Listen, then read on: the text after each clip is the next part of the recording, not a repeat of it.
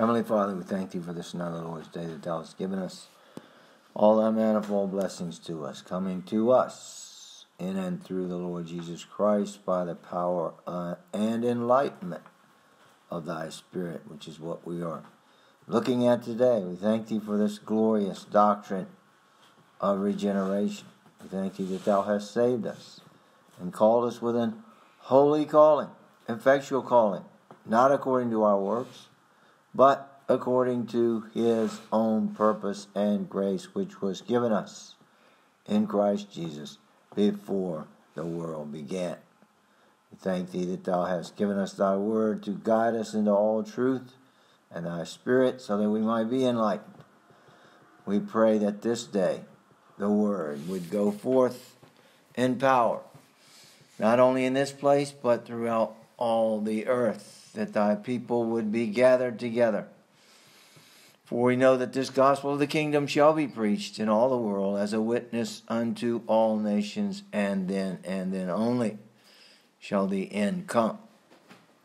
We thank Thee that Thou hast set this one day apart unto Thy worship, and that Thou hast called us together unto the preaching of Thy word. And we pray that it would go forth this day, so that we might be enlightened and that our faith might be increased.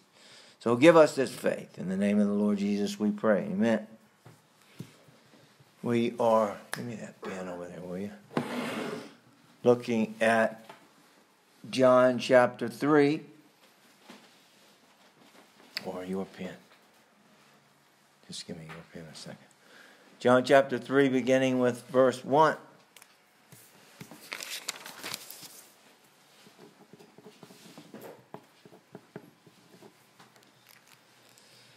There was a man of the Pharisees named Nicodemus, a ruler of the Jews. The same came to Jesus by night and said unto him, Rabbi, we know that thou art a teacher come from God, for no man can do these miracles that thou doest, except God be with him. Jesus answered and said unto him, Verily, verily, I say unto thee, except a man be born again, he cannot see the kingdom of God. Nicodemus saith unto him, How can a man be born when he is old? Can he enter the second time into his mother's womb and be born? Jesus answered, Verily, verily, I say unto thee, except a man be born of water and of the Spirit, he cannot enter into the kingdom of God. That which is born of the flesh is flesh, and that which is born of the Spirit is spirit. Marvel not that I say unto thee, ye must be born again. The wind bloweth where it listeth, and thou hearest the sound thereof. Another metaphor. But canst not tell whence it cometh, and whither it goeth. So is everyone that is born of the wind, or that is born of the Spirit. Same word. Nicodemus answered and said unto him, How can these things be? Jesus answered and said unto him, Art thou a master of Israel, and knowest not these things? Verily, verily, I say unto thee, we speak that we do know, and testify that we have seen. And ye receive not our witness. If I have told you earthly things, and ye believe not, how shall ye believe if I tell you of heavenly things? And no man hath ascended up to heaven, but he that came down from heaven, even the Son of Man, which is in heaven. And as Moses lifted up the serpent in the wilderness, even so must the Son of Man be lifted up, that whosoever believeth in him should not perish, but have eternal life. For God so loved the world, that he gave his only begotten Son, that whosoever believeth in him should not perish, but have everlasting life. For God sent not his Son into the world to condemn the world, but that the world through him might be saved. He that believeth on him is not condemned, but he that believeth not is condemned already, because he hath not believed in the name of the only begotten Son of God. And this is the condemnation, that light is come into the world, and men loved the darkness rather than light, because their deeds were evil. For everyone that doeth evil hateth the light, neither cometh to the light, lest his deeds should be reproved. But he that doeth truth cometh to the light, that his deeds may be made manifest, that they are wrought in God. There is so much in this text, as I hope you're discovering, that I don't know what it is. Is it that we're so slow getting to it? One thing we're not going to be dealing with today is these two words that occur more than once in the text. Verily, verily. By the grace of God, we shall be dealing with that. But again, it's so full of important doctrine. Last week we dealt with, we collated, and that's a good word. We want to, as we say from time to time, bring back good words. C-O-L-L-A-T-E. We collated Luke 19 verse 5 with John 3:7. In Luke 19, our Lord says to Zacchaeus, I must abide at thy house. In John 3:7, it tells us, ye must be born. I must, ye must. Same word. Both texts use exactly the same word. Also, we said that in 2 Corinthians 5:1, keeping in mind, I must abide at thy house. We know that if our earthly house of this tabernacle were dissolved, we have a building of God. I must abide at thy house, which is, according to 2 Corinthians 5:1, this body in which we reside. I must, Christ said. We could have used, though we didn't, 1 Corinthians 6:19. Know ye not that your body is the temple of the Holy Ghost, which is in you, which ye have of God, and ye are not your own. Your body, I must abide at thy house. Your body is the temple of the Holy Ghost. So, Luke 19:5, I must abide at thy house. John 3:7, you must be born again. Ephesians 3:17 says this. Well, let's look at it. I think it's probably necessary that we pay even closer attention today, because there are so many verses we're going to be looking at. Hopefully we can see the relationship between these verses and how important it is, this topic, and that we get these things sorted out in our minds. 2 Corinthians 3:17. That Christ, not 2 Corinthians, Ephesians 3:17, that Christ may dwell in your hearts.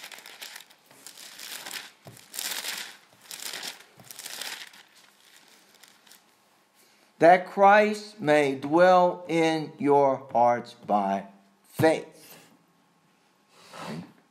I must abide at thy house, the earthly house of this tabernacle, this house. Know ye not that your body is the temple of the Holy Ghost? That Christ may dwell in this temple, may dwell in your hearts. I must abide at thy house. But there's, in another sense, from another standpoint, there's really no need to collate these two texts, because in our text itself, at the end of chapter 2, we saw, did we not, John 2, verse 19, Christ says, destroy this temple, and in 3 days I will raise it up. Then said the Jews, 46 years was this temple in building, and wilt thou rear it up in 3 days? But he spake of the temple of his body. So we see how all these things are so closely related. And we saw last week in our message, though we preached a few messages ago, on the absolute necessity. We, at the time, I hadn't come to the realization completely of what it was I was actually saying and the importance of it. One reason that Christ says in John 3:7, you must be born again. is, last week we said, Nicodemus clearly, I believe, in the text.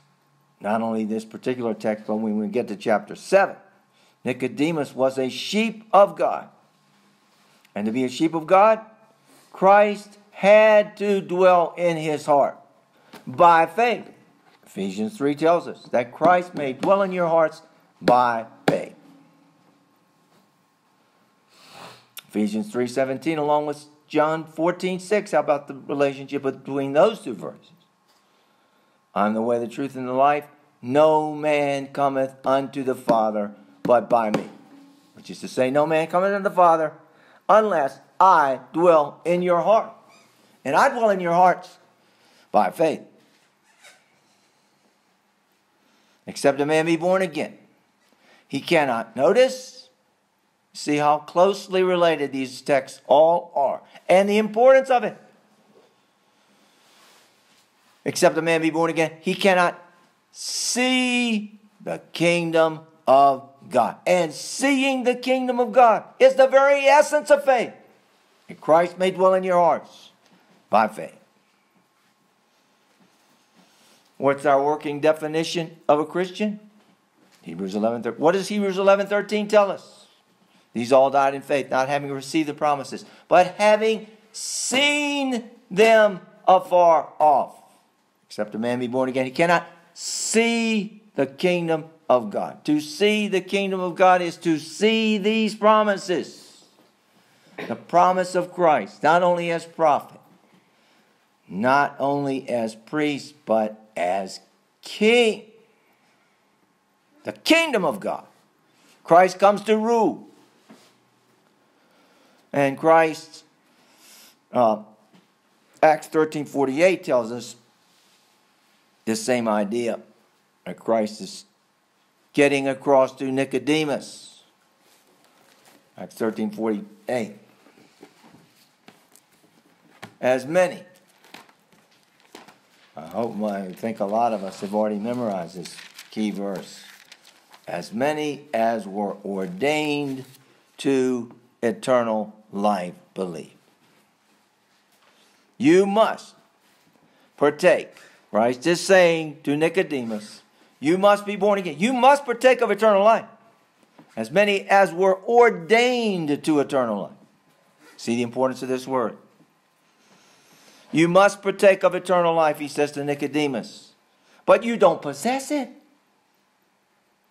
And you can't achieve it. So I hope we're seeing the beauty of this text. So Christ is saying to Nicodemus, as he says to us, something must happen to you. You don't possess this life, which you must have in an absolute sense. And you can do nothing yourself to achieve it. Something must happen to you. I admit that last week's sermon was a bit difficult to get a hold of. For a number of reasons. We said, I've been reading Stephen Charnock along with listening to many different sermons on this text. And Charnock says that in accordance with the doctrine of regeneration, a person must be regenerated relative to gospel service. He also says a person must be regenerated relative to union with Christ. In other words, there is no gospel service without regeneration. There is no union with Christ apart from regeneration. But Christ, in John 3:7, we believe, is not speaking in a relative sense. Even though, once again, there is no Christian service apart from regeneration. There is no union with Christ apart from regeneration. But we believe that Christ is speaking not in a relative sense, but in an absolute sense.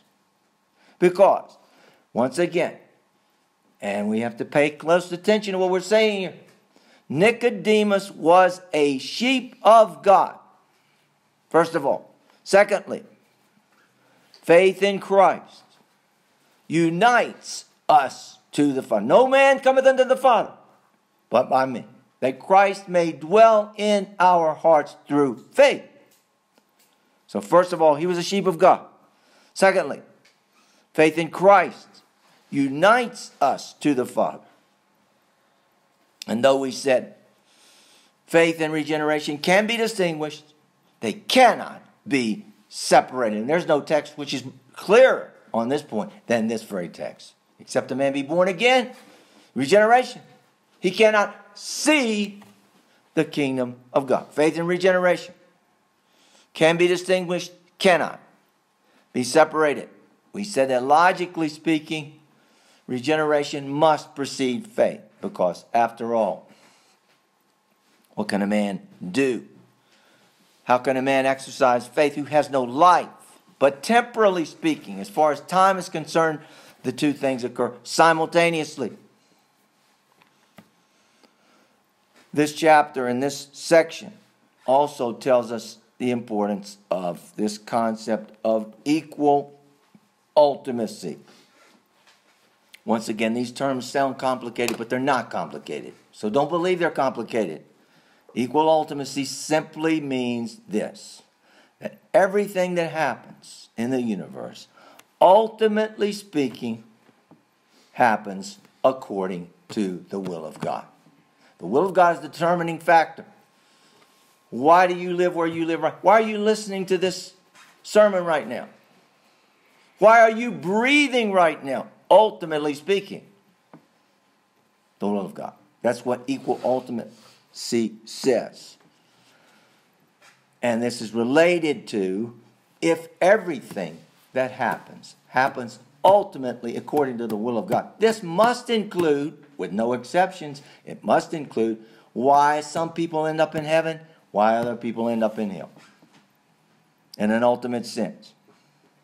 In fact, the very first verse of the Bible teaches equal ultimacy. In the beginning, God created the heavens and the earth.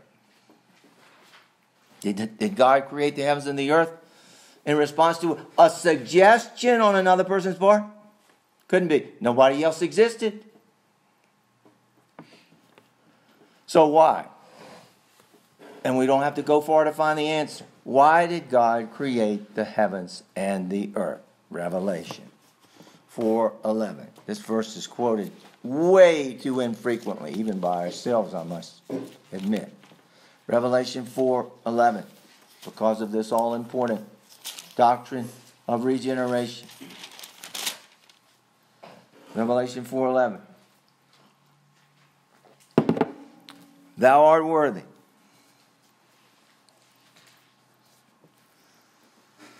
O Lord, to receive glory and honor and power, for thou hast created all things, and for thy pleasure they are and were created. Why did God create the heavens and the earth? According to Revelation 4:11. For thy pleasure they are and were created. And this word pleasure is a very interesting word. It occurs 65 times in the New Testament. 63 out of the 65 times it is translated by the word will. By thy will. For thy pleasure. And it is the most common word for will in the Bible. So, Revelation 4:11 tells us that all things were created by the will of God. Which is because he wanted to. And let's not pass over this too quickly because of the importance of it. King James Version says, for thy pleasure they are and were created. And this is a good translation. I'm not criticizing the translation. Though 63 out of the 65 times this word occurs, it's translated will. It simply means this. All things were created because it pleased God to do so. Because he wanted to.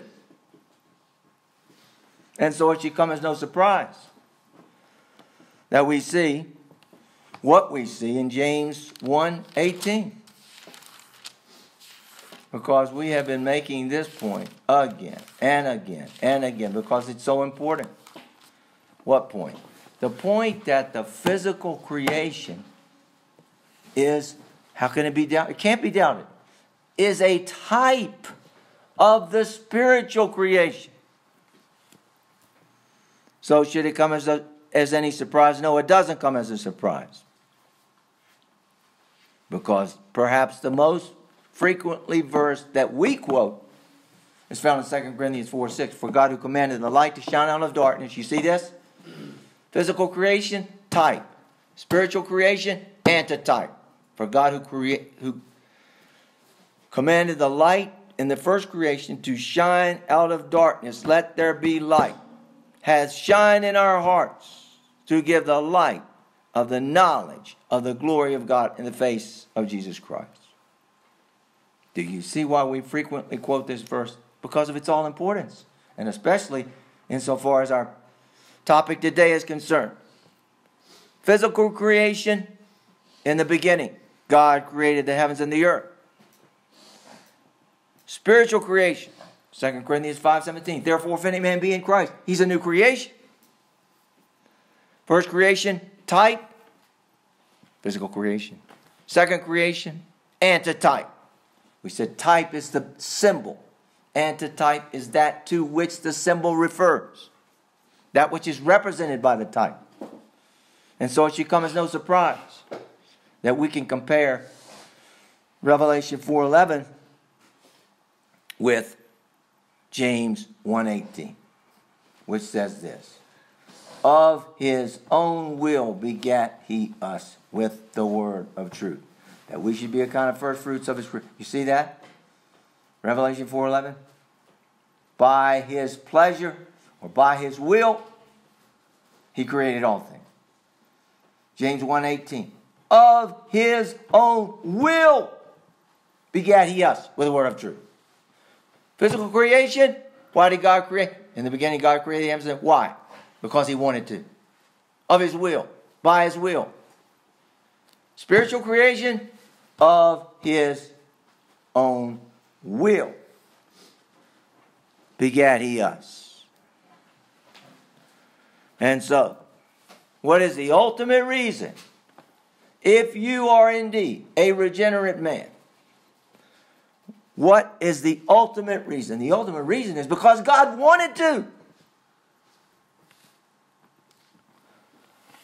The importance of the will of God on this subject. Genesis 1:3. And God said, let there be light. Psalm 33:9. Let's look at that. We're still thinking of James. See, I told you we're looking at quite a few verses, so we have to pay closer attention than we usually do. Psalm 33:9.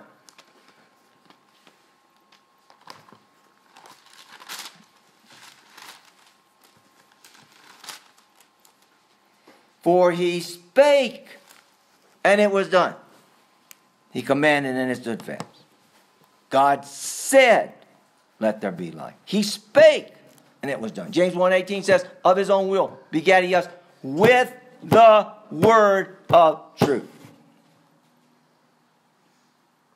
So, John 1:1, in the beginning was the Word. All things, verse 3 says, were created by him. And without him was not anything made that was made. By his word. And as important, notice we're spending time on this, as important as this is, this point, that everything was created by the word of God. We are regenerated by the word. There is something that is even more important than the word of God. And what is that? The reason is that God's word, though it is the agent in creation, though it is the agent in regeneration, it is not the source of regeneration.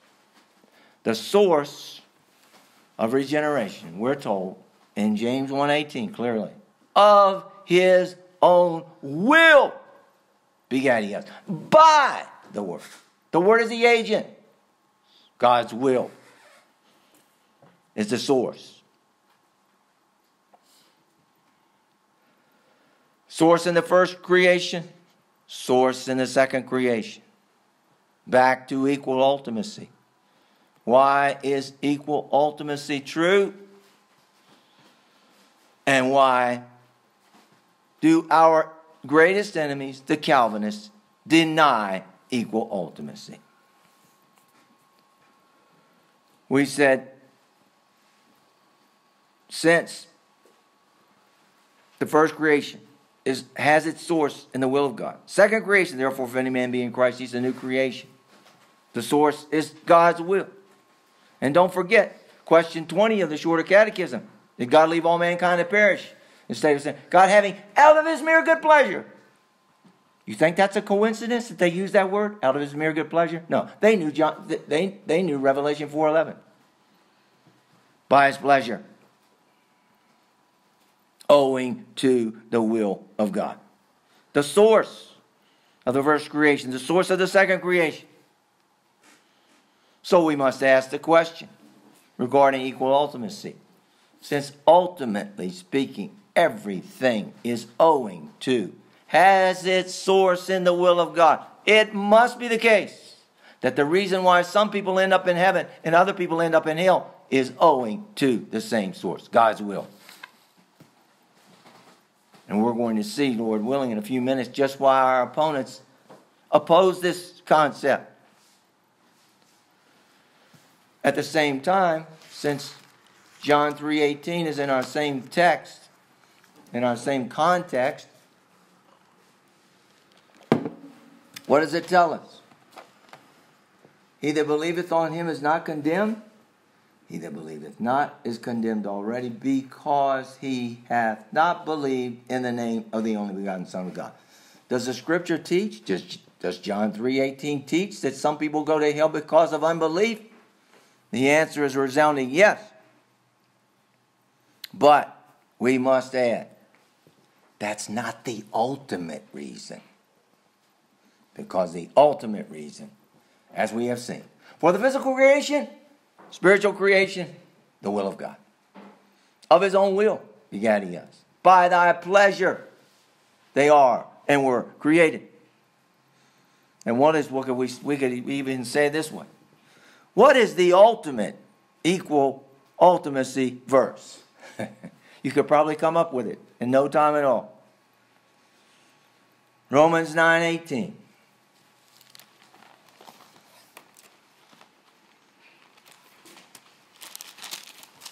The whole Scripture teaches equal ultimacy. But the ultimate, I say, equal ultimacy verse is Romans 9:18. Therefore hath he mercy on whom he will. Leave out the italicized words. Therefore hath he mercy on whom he will, and whom he will, he hardeneth.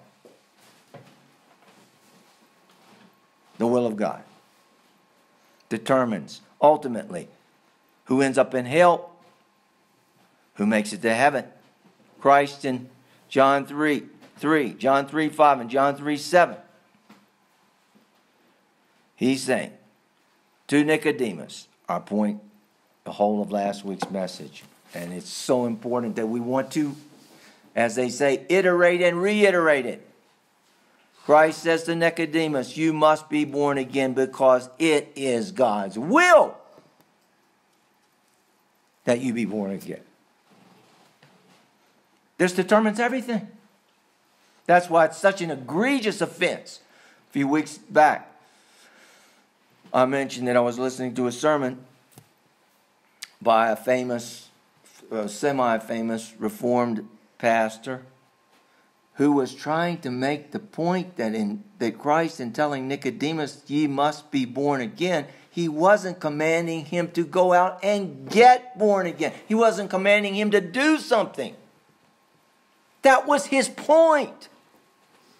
And as an illustration, he used this fact that perhaps the most famous evangelist of the 20th century, wrote a book to illustrate that some people really believe that Christ was commanding Nicodemus to do something in order to be born again. He wrote a book called How to Be Born Again. And in the midst of his mentioning this as an illustration that you can't do anything to bring about your salvation, he said, this evangelist is dead now and he's in heaven. He doesn't understand the gospel. He doesn't understand this mega important concept of the will of God. See, because he was saying this.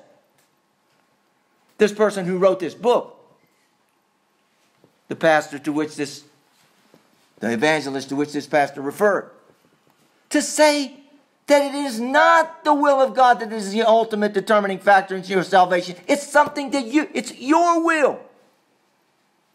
The opposite of the gospel. Because why are we mentioning equal ultimacy? Because equal ultimacy is everything. It's not something. Another more famous Reformed pastor on this same text, preaching a sermon, makes the point. See, both of them make the point that you can't do anything to bring about your salvation. The first pastor says, but I guess you can, because this guy who says that man does something to bring about his salvation is in heaven.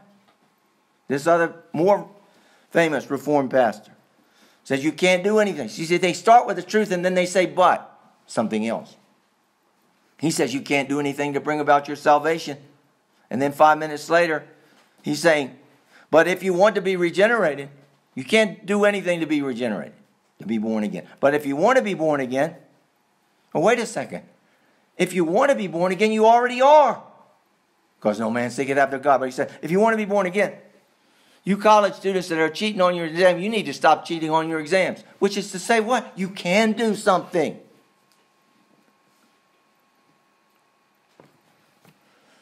One of the reasons why this doctrine is so important is because it is basically across the board denied.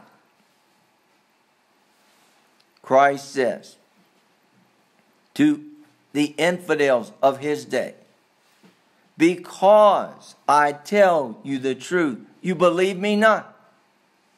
Not in spite of the fact. Last week we tried to relate this doctrine to the text we preached on for about 3 years, Isaiah 52:7. Say unto Zion, thy God reigneth. You see that?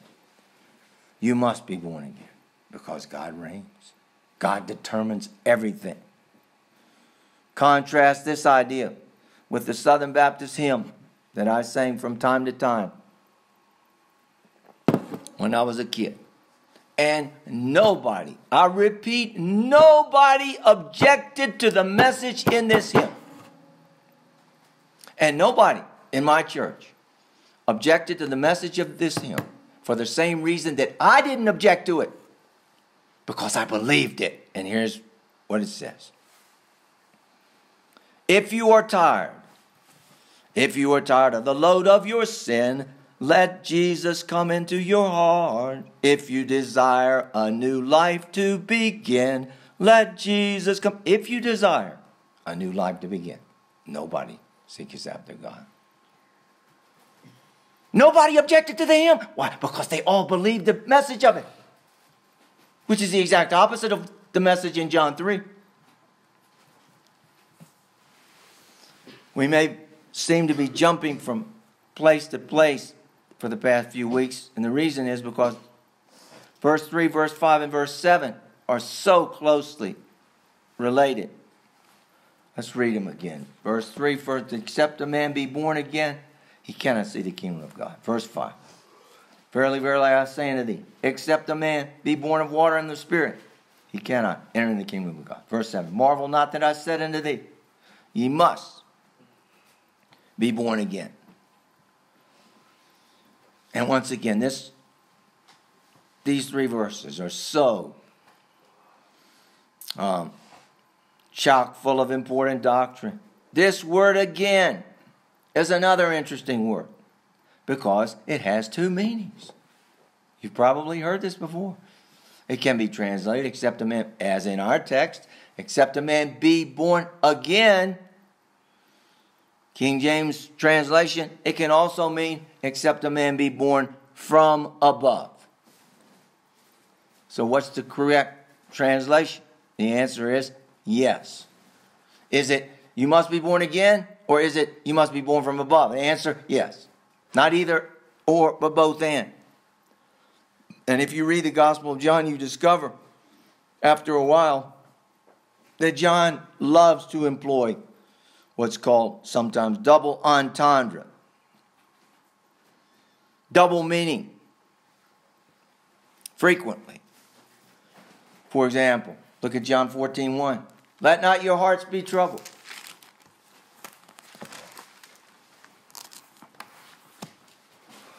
Ye believe in God.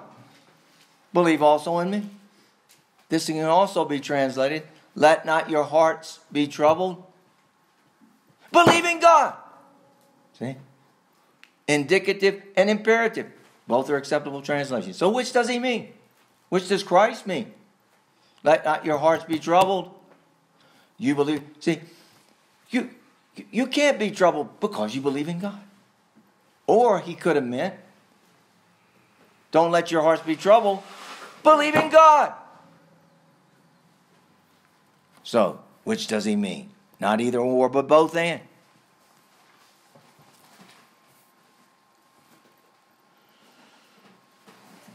John 1:5. The same gospel. Just to point out, we're pointing out how frequently the Apostle John uses this concept, this literary device of double meaning to communicate to us. John 1:5. And the light shineth in darkness, and the darkness comprehendeth it not. Comprehended it not. Katalambano. Comprehended. It can either mean the darkness comprehended it not, or it can mean the darkness could not overcome it. So which one does he mean? Not either or, but both and. John 6:28 and 29. These are just a few examples. Then said they unto him, what shall we do, that we might work the works of God? Jesus answered and said unto them, this is the work of God, that ye believe on him whom he has sent. What shall we do that we might work the works of God? In other words, what shall we do that we might do that which God requires of us? And Christ's answer is, this is not what God requires of us. This is the source. And that is the work of God. Faith has its source in God's work. It's not your work, but it's God's work. Back to John 3:3, except a man be born again. Why is it translated born again or rebirth? The reason is that it can mean again. And another reason is translated this way, other than except a man be born from above, even though both translations are acceptable, is Nicodemus' reaction to the statement. Can I enter in the second time? See, born again. The second time in my mother's womb and be born. So, but this other translation, except a man be born from above, the importance of it, which is exactly what Christ is getting across to Nicodemus. Once again, James 1:18, of his own will begat he, except a man be born of the will of God. That's what being born from above means. Not from your will, but of his will. And let's just interject John 3:16 here. One reason why people get this wrong from a human standpoint, we know the ultimate reason. One reason why they get John 3:16 wrong from a human standpoint is they don't consider the context. They take it as an independent statement. But the context is the context we're dealing with right here. And that is John 3, verses 3 through 7. Except a man be born again, born from above, born from without himself. I love this statement. A text without a context is a pretext. What does that mean? Most people, I didn't understand it the first time I heard it, the first 5 times I heard it. A text without a context is a pretext. What is a pretext? A pretext is an excuse. For the most part, John 3:16 is used as an excuse to believe in the free will of man.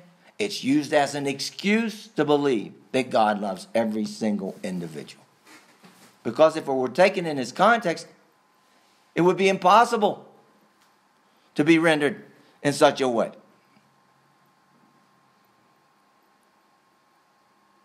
But free will is not only not contained in John 3:16, but the context absolutely demands that it not mean such a thing.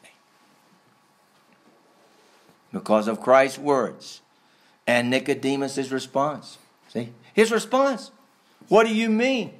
Can I enter into the second time in the month? He knows he couldn't do that. Christ is driving him to total despair of being able to do anything. His response shows it. He knows he couldn't enter the second time into his mother's womb. So what could Christ possibly be meaning? So Christ is not only not exhorting Nicodemus to do something, because if he were so doing, he would be communicating that there's hope in doing. Except a man be born again. You need to do something because there's hope in doing. It's just the opposite. And Christ is our example in evangelism. Christ brings Nicodemus through his words. Except a man. Marvel not that I say to thee, you must be born again. Born from above. Born according to the will of God. He's bringing him to helplessness and hopelessness. And this is encouraging to me because for the past 3 years or so, that's exactly what we've been saying again. And how many times have we said it? Hope comes through total despair. Through total despair of you being able to do anything. Love for the law drives us to Christ's propitiation.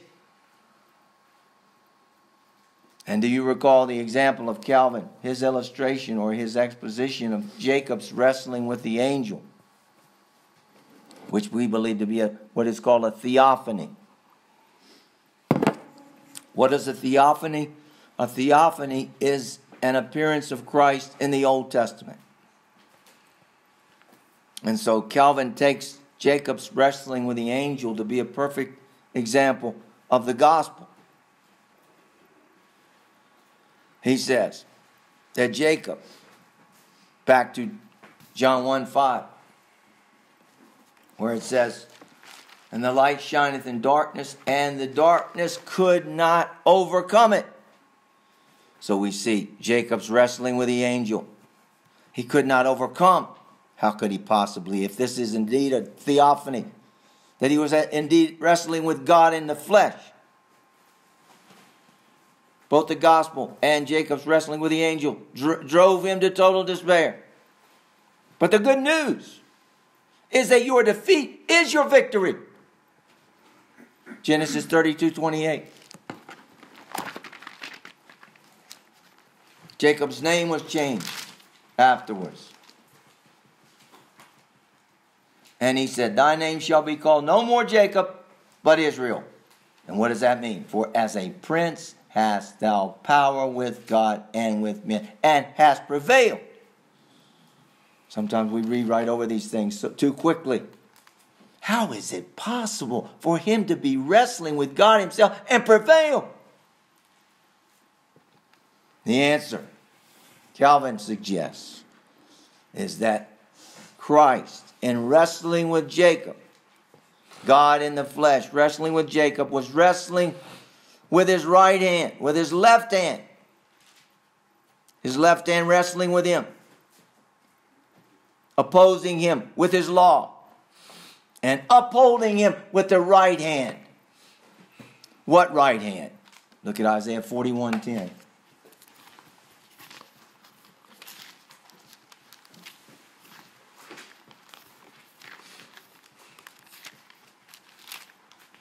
God wrestling with Jacob with the left hand of his law, opposing him with his law.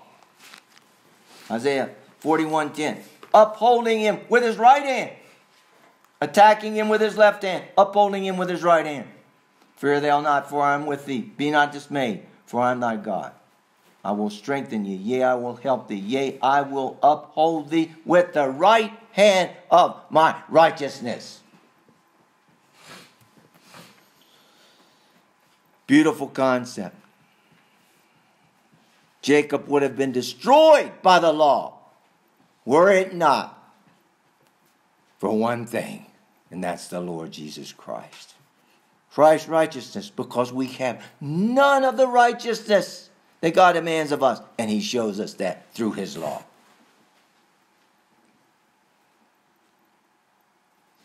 Which leads us to Christ. We are brought to total despair, though not in an absolute sense, because to be brought to total despair in an absolute sense would be to be annihilated. But God, through the left hand of his law in evangelism, drives us to the righteousness of Christ. And in evangelism, we can use any one of the 10 commandments, but we must use it in a certain way. We must use it to drive a person to total despair of his having any righteousness whatsoever. For example, we could use the 6th commandment, thou shalt not kill. 1 John 3:15 says, whosoever hateth his brother is a murderer. To drive us to see that our innate hatred for our fellow man shows that we are murderers from birth. So God, as with Nicodemus, wrestles with his left hand, with the hand of his law, causing him to despair of anything in himself. Said in another way, your only qualification is your disqualification. Today's gospel is this. All you have to do is fill in the blank. The biblical gospel is all that you have to do is the only thing. It's the one thing that you're totally unable to do. Sinners are so depraved that they can't even understand a waterfall in the natural realm. They can't understand a sunset. They don't understand the beautiful cry of a baby, his first cry, and coming out of the womb. Because the sinner sees these things as God saying, I love you. Whereas in reality, God is saying, love me. And get this, the sinner not only does not love God, and it's not even this. It's not that the sinner hates God despite all the beauties of creation, but he hates God because of his creation. It must be so. Because, once again, Christ says to the infidels of his day, because I tell you the truth, not despite the fact that I tell. Now, maybe if I gave a few more illustrations, if I performed a few more miracles, explained myself more clearly, you might come around. No. Because I tell you the truth, you believe not. And Romans 1:20 says, the invisible things of him from the creation of the world are clearly seen. God is speaking to us in creation. And because he's speaking to us in creation, we believe him not. If you've ever dealt with poor people, which I can say with certainty, if you've never left the United States, you've never dealt with poor people. You've never seen poor people. I've seen people living in cardboard boxes.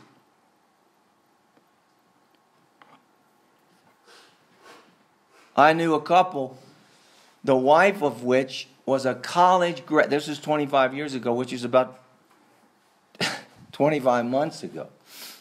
The wife of which was a college graduate who made 25 cents an hour. College graduate. Only 25 years ago. And so when I gave this couple, we gave this couple an opportunity to make multiples and multiples more money than they made before. They were overjoyed, were they not? No! Because, as in the case of God's creation, it's never enough. They don't hate God despite the beauty of His creation. They hate God because of it.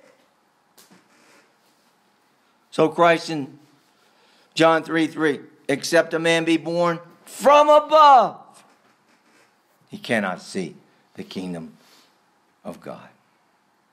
Your salvation must be from above and not from yourself. Because you do not and you will not desire this salvation. Verse 6 of our chapter says this conclusively, where the Lord says to Nicodemus, that which is born of the flesh is flesh, and that which is born of the Spirit is spirit. That which is born of the flesh is the same idea that we find in Romans 8.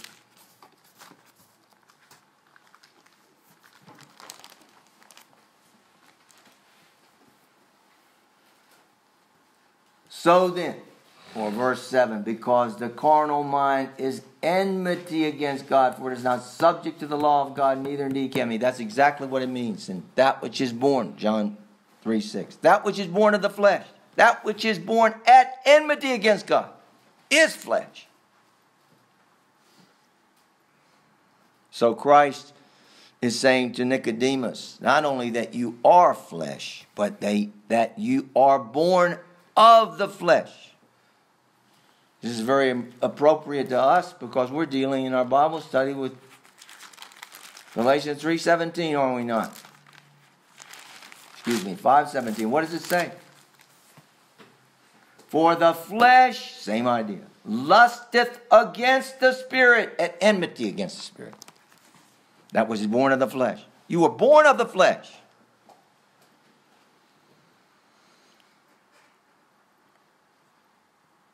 And so,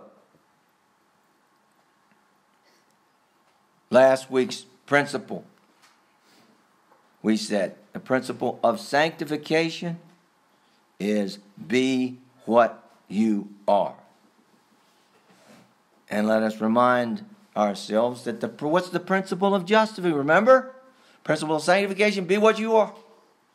Christ is exercising the principle of justification here. Be Nicodemus. Be what you are not. That which is born of the flesh.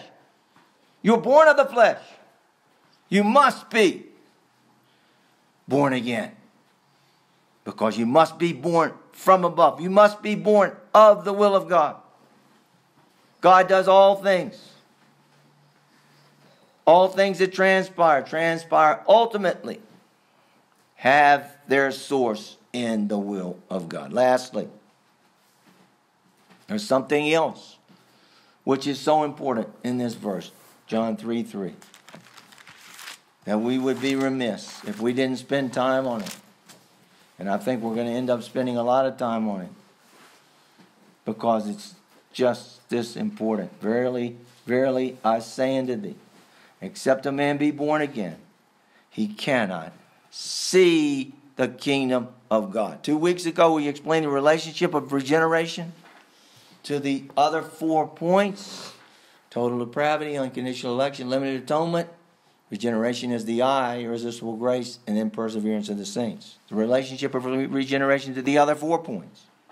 But today we want to end by pointing out that not only is John 3:3 important because of the doctrine of regeneration, but it is important because it is one of the clearest verses in all of Scripture to explain the relationship. See? To think is to see relationships.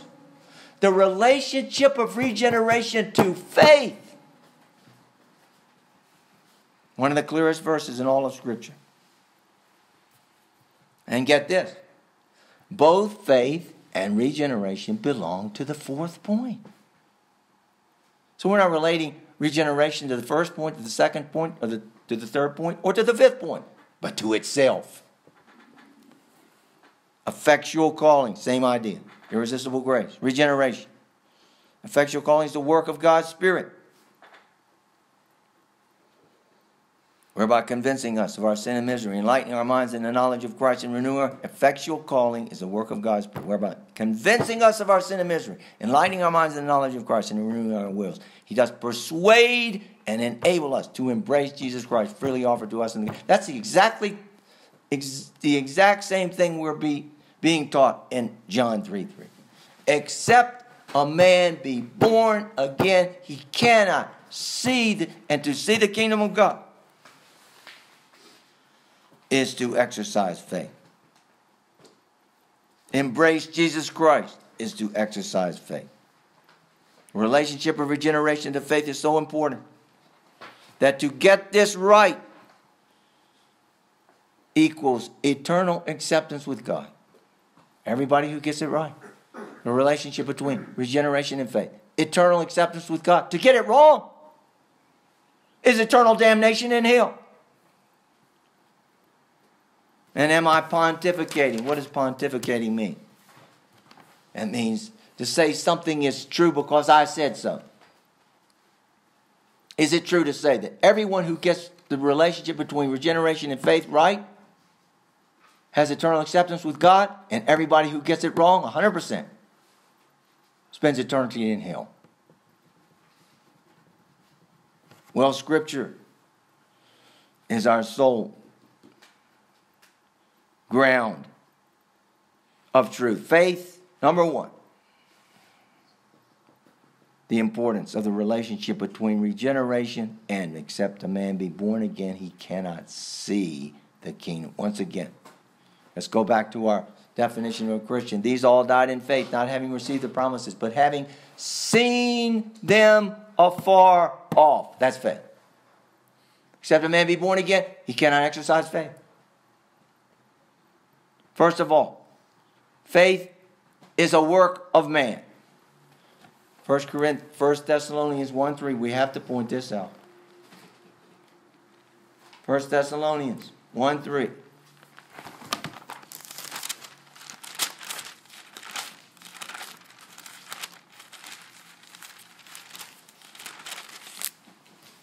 Remembering without ceasing your work of faith and labor of love. First of all, faith is a work of man. Secondly, Ephesians 2:8-9. We've all memorized that, right? For by grace are ye saved through faith, and referring to faith. For by grace are ye saved through faith, and that, meaning faith, is the gift of God. So first of all, faith is the work of man. Secondly, it's the gift of God. Seems like a contradiction? It isn't. Because these two concepts fit like a glove in John 3:3. Except a man be born again, he cannot exercise faith. Two parts. Number one, born again. Number two, see the kingdom of God. To be born again is regeneration. To see the kingdom of God is faith. We just proved it. These all died in faith, not having received the promises, but having seen. To see the promises is to exercise. To see the kingdom of God is to exercise faith. Fourthly, there are only two religious positions. Get this straight. Grace and works. So the first point, faith is a work of man. Secondly, faith is a gift of God. Thirdly, these two concepts go together. Yes, and they go together in John 3:3. Except a man be born again. You kind of see the kingdom of God. Born again regeneration. See the kingdom of God faith. Fourth point. There are only two religious positions, grace and works. First of all, to believe in grace is salvation. Because we are born of the flesh. We're not born believing in grace. We're born believing in works. Secondly, to believe in works is to deny salvation. To believe in grace is salvation. To believe in works is to deny. Only two religious positions, grace and works. Fifthly, to believe in works is to believe that God, what does it mean when we say justification by works? What do we have to define our terms. We mean this. To believe in works is to believe that God accepts you on the basis of anything that you do. Praying 3 hours a day. Handing out tracts 2 hours a day. Giving goods to feed the poor. Or believing in Christ. To believe in works is to believe that God accepts you on the basis of anything you do. We just established that faith is a work. 1 Thessalonians 1:3. To believe that God accepts you on the basis of faith, since faith is a work. To believe that God accepts you on the basis of faith is to believe that God accepts you on the basis of works. Sixthly, to believe that faith precedes regeneration is to deny grace and to believe in works. Because what you're saying is you can exercise faith before you're born again and be accepted by God on that basis. John Wesley said this. Why do I bring up John Wesley? I don't like to bring up people's names, but sometimes the message necessitates it. And you'll see in a second why I bring up his name. John Wesley. This guy was so influential, it's phenomenal. He made this statement. God accepts our faith instead of perfect righteousness. What does that mean? When I read that statement, I meditated on it, and I discovered not long thereafter, this is exactly everything I was taught in the Southern Baptist Church about salvation. What's he saying? God accepts our faith instead of perfect righteousness? He's saying this. God plays head games. God knows your faith isn't perfect righteousness. He pretends like it is and accepts you on that basis. That's exactly what I was taught. Nobody in the Southern Baptist Church was smart enough to say it that way, but that's exactly what they meant. God accepts your faith. See, you believe and then God regenerates you instead of perfect righteousness. I contend that this is what, not only what I believe, but what all Southern Baptists believe. Owing to the hymn that I just quoted a few minutes ago, if you're tired of the load of your sin, let Jesus come into your heart. If you desire a new life to begin, let Jesus come in. Believe in Jesus and you will be regenerated. And then lastly, the scriptural asseveration as to what this means. What does it mean to believe that God accepts you on the basis of faith? That God accepts your faith instead of perfect righteousness. 1 Corinthians 1:26-30. There is no question as to what God says this means about a person. Who says this? 1 Corinthians 1, verse 26. For ye see your calling, brethren, how that not many wise men after the flesh, not many noble, mighty, not many noble are called, but God hath chosen the foolish things of the world to confound the wise, and God hath chosen the weak things of the world to confound the things which are mighty, and base things of the world, and things which are despised hath God chosen. Yea, and things which are not, to bring to naught things that are, that in order that no flesh should glory in His presence. The purpose of God's revelation of salvation is so that no man will have any reason whatsoever to glory. But saying that faith precedes regeneration is a hole as big as a Mack truck to glory in the presence of God. So what does this mean? It means everyone who believes that faith, everyone who gets John 3:3 wrong, ends up in hell. That no flesh should glory. So, it's a good test, isn't it? If anything in your concept of salvation gives any ground whatsoever for boasting, to say this, and this is what we believed when I was going, and everybody, no exception. God loves everybody. Christ died for everybody. It's up to you to make your decision. And when you make your decision, you look at other people who haven't made their decision thusly. He was just as capable of doing what I did as I was. I did it and he didn't do it. That's 100% grounds for boasting. What verse did I quote in our opening prayer? We'll end with this. 2 Timothy 1:9. Who has saved us? This is antithesis. Men and women, brethren, this is antithesis. 2 Timothy 1:9. Who hath saved us and called us with an holy calling, not according to our works, but according to His own purpose and grace, which was given us in Christ Jesus before the world began. Let's pray. Heavenly Father, we thank Thee for this wondrous passage, which is so important that to get it wrong is to end up in eternal hell torments. We pray that Thou would cause us to get it right. We cannot get it right.